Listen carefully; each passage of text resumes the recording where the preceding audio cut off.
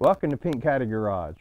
I keep seeing YouTube videos where guys are saying that they can restore old yellow headlights on your car using just toothpaste. Now I don't know how they thought of that, but kudos to them. But I just don't know. It seems like that is going to be a lot of elbow grease. So we're going to try it out. I went to the auto parts store and bought this kit for restoring headlights. And then I went to the drugstore and I bought this kit for restoring headlights. So we're going to test both of these methods on both headlights and see which way works better. Let's try it. We'll take a good look at both these headlights. This is the driver's side, which doesn't look awful, but as you get even with it, you can tell it's pretty faded. Hopefully that's on the outside and is fixable. And then we're going to move over here to the passenger side, which again, not terrible looking until you get down here, and that's pretty bad. All right, we've got our blue painter's tape on here to protect our paint. And next step is we want to split this headlight to a left and a right side. And that way we'll make a toothbrush side and a restoration kit side so we can compare the results. All right, we're going to designate this to be our toothbrush side, which will go from this corner to the edge of the tape, and we'll do that second.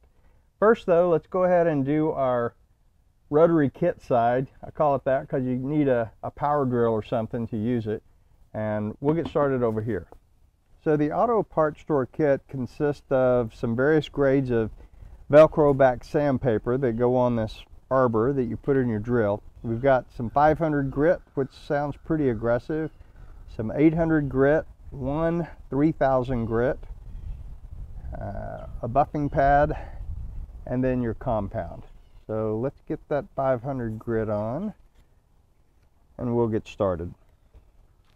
All right, we've got a stopwatch going up there too, so we can see which way is faster as we go. You're going to want to keep this moist so that sandpaper doesn't bind up on the headlight, and just work it.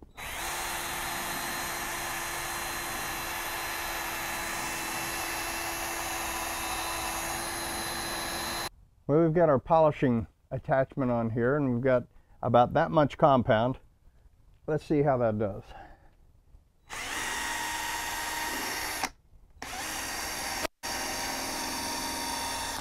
We'll go ahead and wipe our excess compound off, and let's pull this tape off.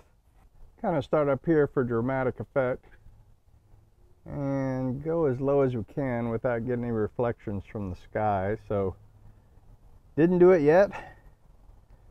Looks really nice. I have to say I'm impressed with that. For about 10 minutes work. If you get much lower, you're going to start getting the clouds, so you can't really tell much there. So you can kind of tell in this reflection the difference we're seeing so far. All right, let's try our other method. All right, so the other videos I've seen just say to wet the headlight. I don't think we need any tape for a toothbrush. And then get plenty of toothpaste on there, kind of spread it around, whatnot. Used plenty, it was only $2. And then just kind of take your toothbrush and go all over that headlight in circular motions. We're going to start our stopwatch and see how long this takes. Well, we're back. We're at the 7-minute mark, and I tell you what I've learned so far, that 7 minutes is a long time to try to use a toothbrush on something. My fingers hurt. Let's see how the headlight looks though. Now, we're still going to have this line where the tape edge was because it hasn't been worked as much, but that looks pretty good. If I didn't have a kit or a power drill, I would say it was probably worth all the scrubbing.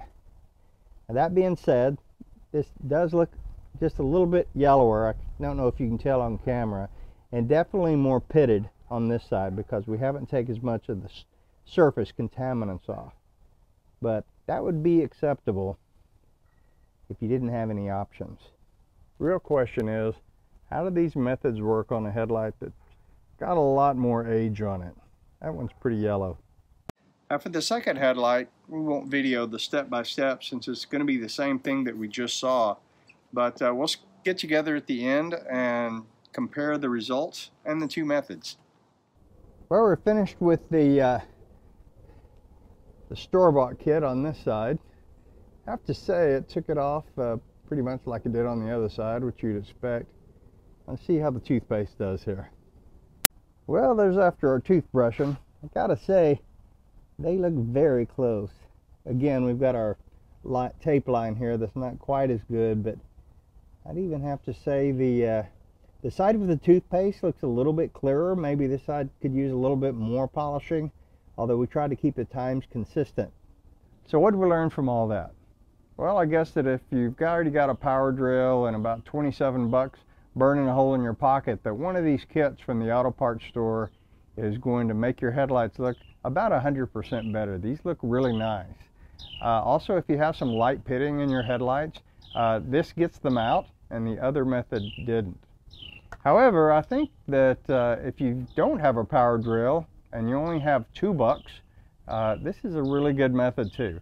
It worked about 90% as well. It went really fast, which I was surprised, and it didn't really seem to matter if it was on a lightly oxidized or a little heavier oxidized headlight.